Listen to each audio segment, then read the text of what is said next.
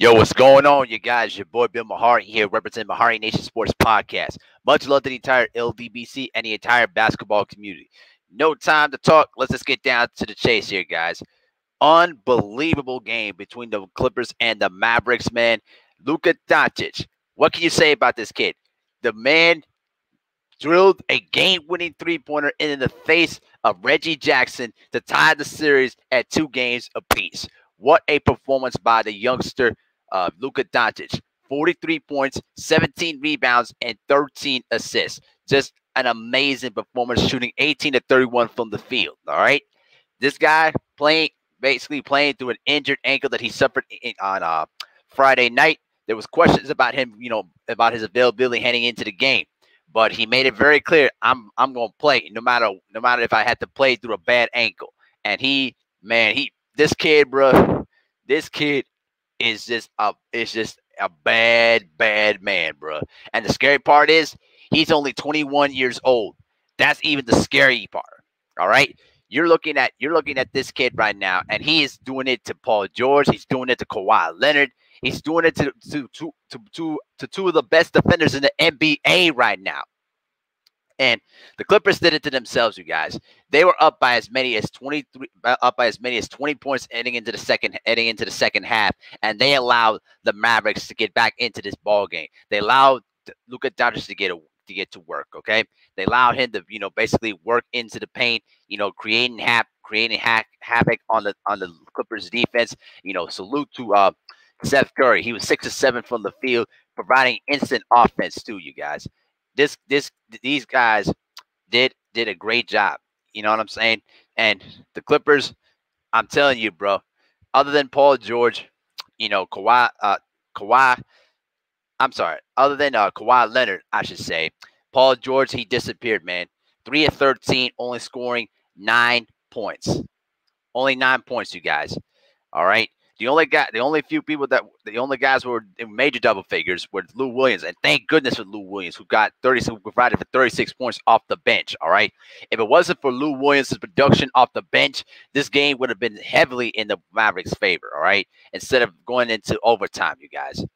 Kawhi Leonard had Lou Williams to help on. Reggie Jackson did his thing with 14 points, and Zubac was doing his thing with 15 points.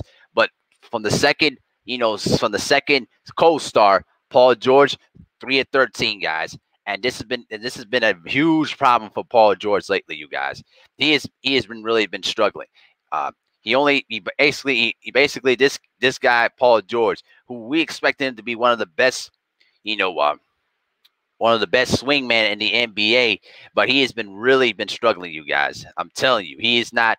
I don't know what's up with the guy, but he's just not been playing at his normal high level, you guys. And and if you're a Clippers fan, it should really concern you, to say the least. It really should concern you. 14 points in game 1.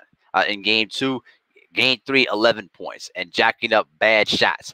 Then tonight, he shoots 3 of 13 for 9 points. I said this last night, and I'm gonna say it again. Okay, you guys, listen. Paul George has got to step up and play better. All right, the guy has literally been one of the main reasons why the Clippers have been struggling to basically get some points. Thank goodness for Lou Williams, you guys. Thank goodness for the guy. But without him, all right, this would have been a 3-1 series lead favor in terms for the Dallas Mavericks right now. And Paul George, man, you got to step up, bro. You got to step up, man. And that huge run in the third quarter, that huge run for the third quarter for the Mavericks really was the one that shifted the momentum in their favor. And I don't know why Doc Rivers didn't want to call timeout. He was so disgusted of the team's defensive efforts that he basically left them out there to pretty much say, no, I'm not going to bail you guys out. You guys are going to have to figure this out on your own, because you're not playing the kind of defense that I'm looking for to try to basically get back into this game. And they eventually waked up and turned things around in the fourth quarter. But by that time, it was too late. The Dallas Mavericks offense was in high gear. And right now, Dallas Mavericks, I have major confidence right now. They picked up a big victory. They were able to come back. They got into overtime. And basically, because of that, now you got a 2-2 tie. And if you're the LA Clippers, this should concern you because you had no Kristap Porzingis. Luka Doncic was playing hurt, and the kid basically just toyed with your defense. He made your defense look like putty. All right, you guys, this is not a joke. The more and more I watch Luka Doncic play, the more and more I am convinced that this guy is going to be a superstar for the next decade. This kid, this talent for this kid is just unbelievable. And going back to draft night, I bet you the Atlanta Hawks would have thought we should have kept the kid, but you still got Trae Young doing his thing too, and I don't think you would have went wrong either way. But I think Luka Doncic is going to be one of the all-time draft trades that they'll ever make in the history of NBA basketball. I bet you on that. But I'm going to save the whole clip for Paul George, man, because Paul George has been absolutely disappointing in these playoffs, you guys. Only averaging, 13 points a game in the first 4 games of the series. And today he shoots 3 of 13 and he's supposed to be the co-star for the Clippers. Come on, man. That's just that. I need to see more out of Paul George, man. I need to see more out of Paul George, bro. And if Paul George don't step up Tuesday night in Game 5, the Clippers will be in trouble. I promise you. All right? Paul George had better make amends for what he did today, okay?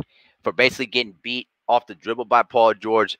I'm sorry, by Luka Doncic, for basically basically not taking better shots. I mean, he also was missing layups, guys. First, he was jacking up shots in Game 3. Then he was missing layups on the inside.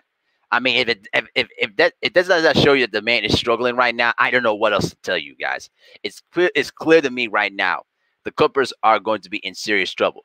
They need to really refocus and turn things around because right now, if the Mavericks find a way to steal Game 5, all the talk about the Clippers always being the second fiddle to the Lakers, it's going to confirm on itself once again. And you're going to have to rechannel back to 2015 when the Clippers were held a 3-1 lead against the Rockets and basically blew that lead away. All right, you guys, this is some serious stuff here, you guys. The Clippers came into this year with championship aspirations when you got Paul George and Kawhi Leonard on your squad, and with all that talent around with Lou Williams, Zubac, Montrezl Harrell. And by the way, Montrezl Harrell, you may have just woken up a monster when you basically decided to run your mouth, bro.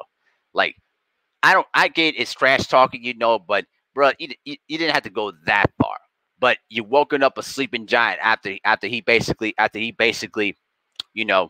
got hurt and got hurt with the injured ankle. I'm talking about Luka Doncic here, and then he drops a triple double, the second highest scoring triple double in NBA history. All right, let me say it again: 43 points, 17 rebounds, 13 assists on 18 of 31 shooting. All right, and he had 3 air balls from the 3-point line, and the kid still had the courage to basically toy with Reggie Jackson.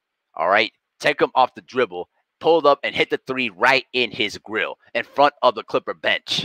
All right, this kid has got balls of steel. All right, the Clippers the Clippers are going to be in for a true fight for the rest of the way. Now I am convinced this is going to go to a 7-game series, unless if the Mavericks find a way to steal Game 5. If they steal Game 5, it's going to be real difficult to try to beat the Mavericks in Game 6. So this is a very big game Tuesday night. I can't wait for Game 5. Don't miss it, guys. Game 5 between the Mavericks and the Clippers, you guys. I mean, it's going to be epic. All right, you guys. You thought we saw season drama here.